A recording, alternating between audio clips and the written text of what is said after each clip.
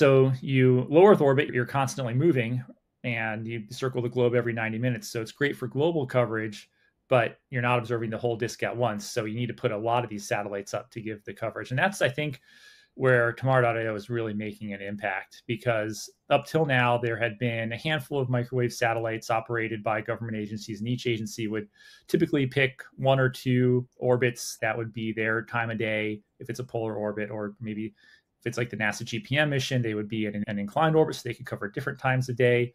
But because of the cost of launching these big instruments had been so high historically, there were only a handful of them, and you only got these observations, if you were lucky, every few hours. And sometimes it could be, just one or two a day over developing storms.